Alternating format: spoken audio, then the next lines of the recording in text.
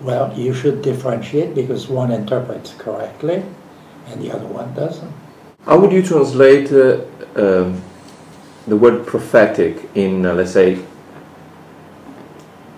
modern terms? In modern terms would be the gradual evolution towards a naming and an understanding of scapegoat phenomenon and its importance for the foundation and the perpetuation of community. In order to have sacrifice, you must know about the mimetic phenomenon, but take it as some sort of unexplainable gift of the God, which you piously repeat without understanding what it means.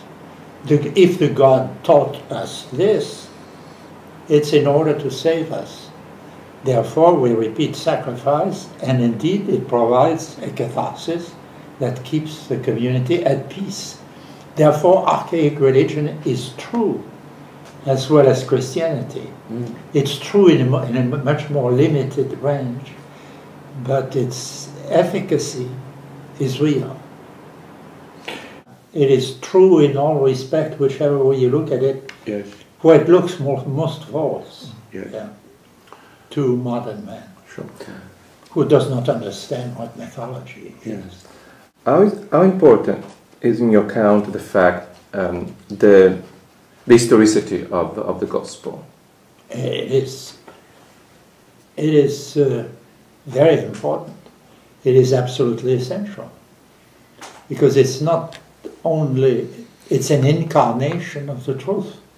You almost have to use the terms of theology in order to state what it really is. It is an incarnation of the truth in order to teach people this truth. To be a disciple of Christ or to listen to the disciples is to understand that the situation which is described and interpreted is a correct interpretation of everything that is misinterpreted in mythology. Because to be in mythology is to be the victim of the phenomenon which a reader of the Gospels that accepts what is said, that regards them as true, will understand.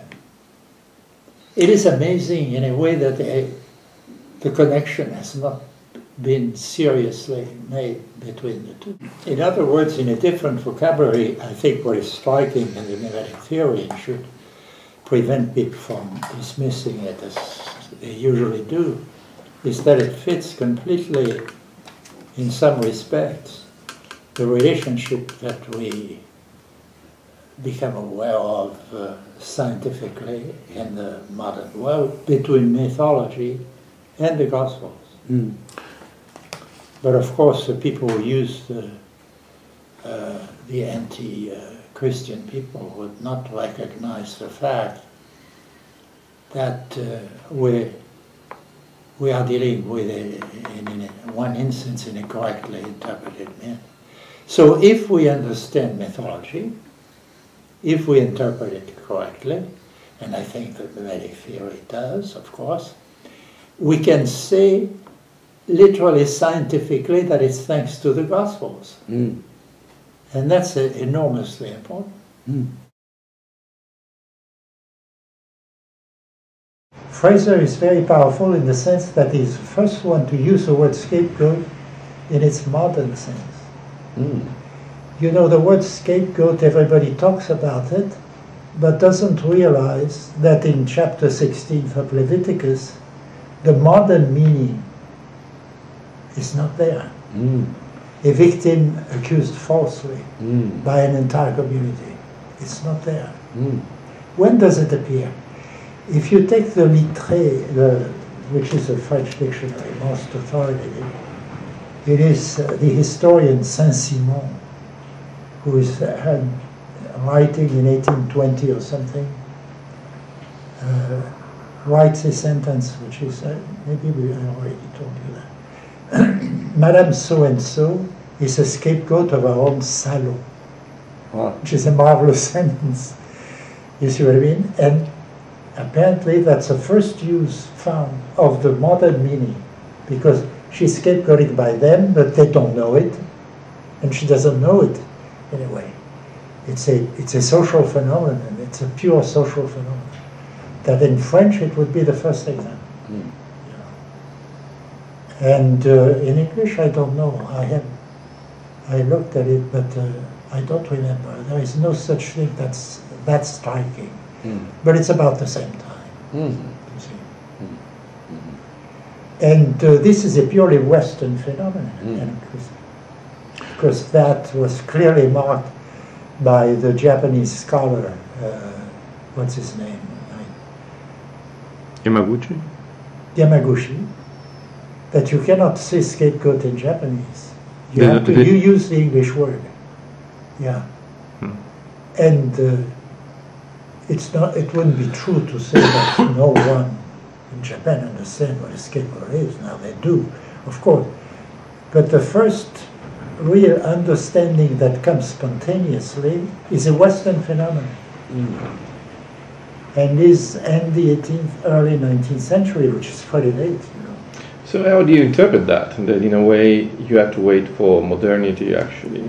That it's Christianity, but that there are forms of understanding that are subconscious, unconscious, whatever word you want to use. You know. If you can say Madame so-and-so is a scapegoat of a salon, in the 16th century they would not have understood what was meant by that. Or